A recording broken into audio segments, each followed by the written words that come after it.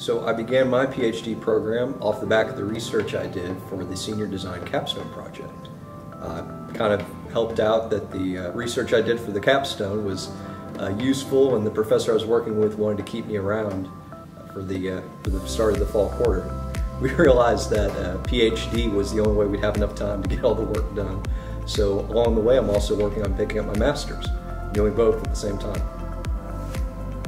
If you think concurrent enrollment is right for you, please visit our website or visit us at Bogart Hall, room 222.